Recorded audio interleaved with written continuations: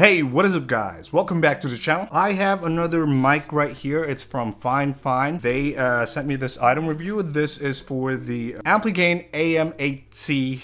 It's a gaming streaming microphone kit. It says here it's on a USB-C connector, or it has USB-C connector. It also has an XLR connector, dynamic mic capsule inside it. And I believe, since it says microphone kit, so I think it also has the microphone's arm, or boom arm, on that matter. Here at the back it says gaming streaming microphone. Yep. A clean detailed voice, dynamic cardioid. Okay, so there's a dynamic cardioid microphone. It has convenient USB connection. It's a studio XLR connection, quick mute, volume control. Almost the same thing as, I think this is, yeah, Fifine K688 podcasting mic that I have right now. But this one is, cylindrical or circular. Or as you can see with this one, this is more of a square type, if I may. Without further ado, let's open this up. We're also going to compare it with my the other Fifine right here, and maybe my main mic right here from Sennheiser. So, opening this up, the box, it's pretty light, by the way. Pretty simple and all that. So, I am seeing the user guide right away, instructions manual, better output sound quality. It has contents, what's in the box, production description, and then function key instructions. So this is how you're going to be. It's almost the same, again, the same the previous Fifine mic. You just tap, it's a touch button type, and then there are two knobs. This is with RGB, so I guess if you guys like lighting and RGB and all that, then you might like this better. The is AM8T over the podcasting mic, which is, there's no RGB on this one, except for the I guess the mute button right here and power button, I guess.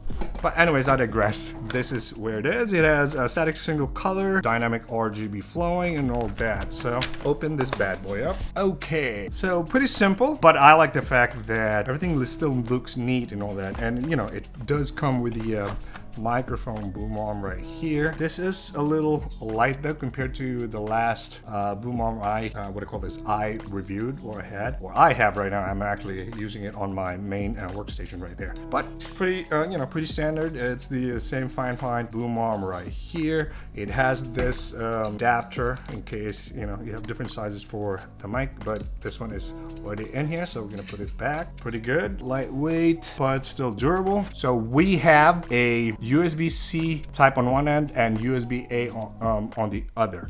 I'm not exactly sure how long this is, but we're gonna check it here on the instructions manual. So it's about 8.2 feet or 2.5 meters for the USB-C to USB-A cable. Yeah, here's the base for boom arm right here, or the microphone arm. Basically, you just put it in, pretty easy, and then you snap it in on the what do I call this? On any table basically, or when you're gonna be putting this. So we're not gonna put that for now. I am more interested with the mic itself right here. I'm actually a little excited, even though I already have the other one. So right off the bat, as you can see, there's a visible difference. This one looks, a bit square, cubic, or squarish. This one is circular or cylindrical right here. That's one. The other thing is the K688, the knobs and the controls and connectors are on the back. This one though, it's I guess it depends on how you're going to be putting this in, but on the side there's the light button right here, or you just tap. There are two knobs, one for the volume and one for the speaker right here. I guess mic gain knob. And then at the bottom, or I guess behind the mic, whichever orientation you have an XLR cable right here. As you can see, XLR cable, and then USB-C, and the headphone jack right here. 3.5 headphone jack, and it has Fifine logo on each side, on the other side and stuff. Also, yeah, this is quite interesting. I kind of like this one as well. This is made of metal, at least the stand, or the stand of this microphone. This one is, the other hand, this K688. Not sure if it's hard plastic or pure metal, but I think this is plastic, if I'm not mistaken, hard plastic rather. This one, let me make sure. Yeah, this might be metal. I'm pretty sure this is metal. Otherwise, I don't know what I'm talking about. We are going to test this out. Oh, by the way, yeah, there's a big logo right here.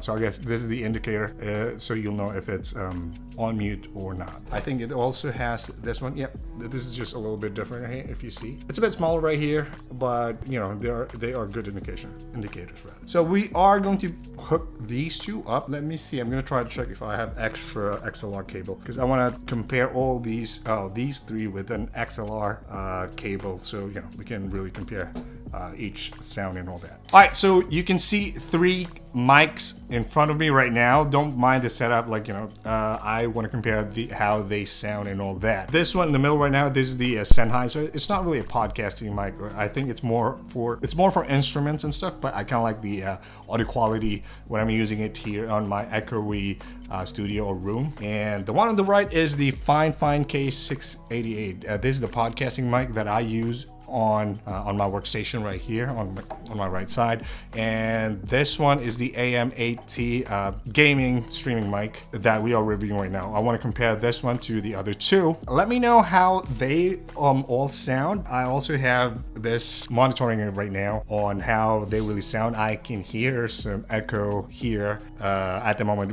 I'm not treating anything right now. I just wanted to see how they all sound. So they all have about the gain knob, at least for these two, are about between 5 to 6. So closer to the gain knob of 5 on these two, if I'm not mistaken.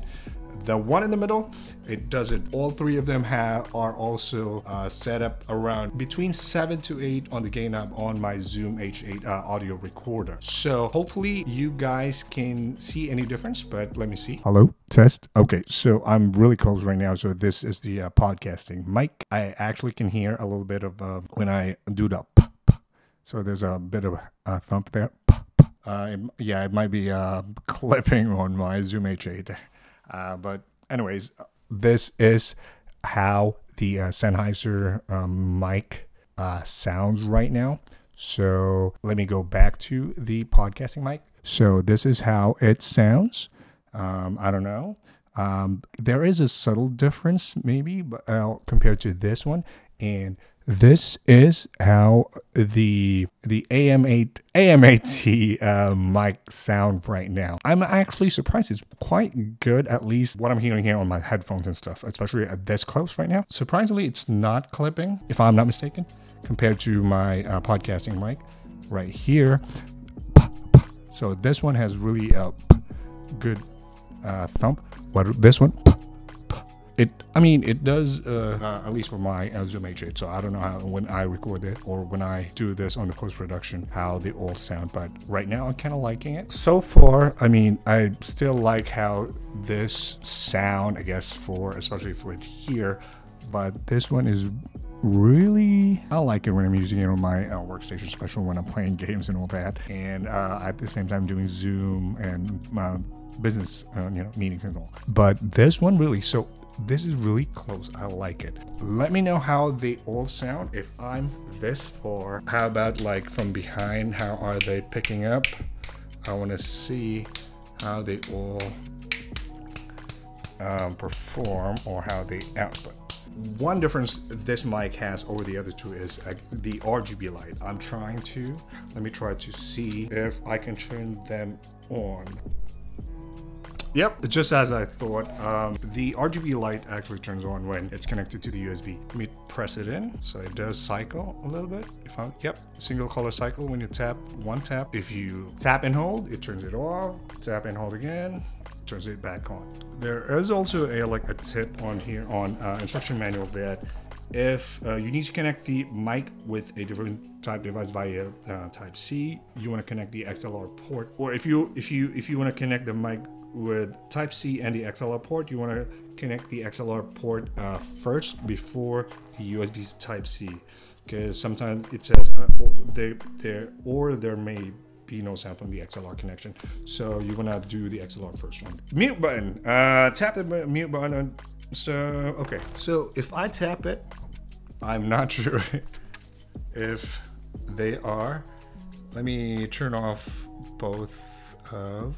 Okay, so at least for now, I'm turning off all the other two knobs, so I can only hear this mic right now, at least on my speakers. So basically it says to tap it and it should turn red. The mic button is green. It's lighting up right now. If I tap, okay, so it's a little hard. It's a little hard to turn it off, the green button, or yeah, the mute button for some reason. Normally it just like works right away with, especially with this one, which I like. Anyways, I digress. This is how it sounds. It's pretty good, especially for the price. This is about $72, but it's on sale. It's on discount for $4, so it's about $68 right now at the time of recording on this one. This mic right here is on sale as well. This is a little more expensive. Regular price, it says here at the time of recording, is $76, but it's on sale right now for $58 or $59, $58 and $39 for this podcast, the K68, and this one is, what was it again? I forgot. So this is $68 and the other one is $58, well, on sale right now. This one has RGB, and I think it's still good, especially when you are using this for USB and all that. So I'm gonna try to use this right now, or I'm gonna take this off. So everything, okay, these are all XLR connection right now. I can actually hear my fridge on the background. It's quite sensitive because I've increased the gain, all the gain up right now. I think it's pretty good. The only thing I guess I'm a little disappointed is when you're connecting to the XLR, RGB lighting doesn't really work. It's a little hard. It's kind of iffy to for the mute button right here to tap. It does work, but not most of the time, I guess. But overall, it's pretty good. I like it, especially it comes with a boom arm. If you like RGB, this is a really good quality mic. Just for those minor issues I was experiencing, all that. If you don't want RGB and just like, you know, make sure everything is just for podcasting, I think this is slightly better, maybe for the, you know, the input quality, for the mic quality. I don't know, it's just my personal preference, but leave a comment down below which one do you prefer, if you are getting one of this or both. I gotta stop talking. That's it for this video. Don't forget to smash the like button, and if you haven't, consider subscribing to the channel. I'm Lost of Killer Nomad. See you in the next video.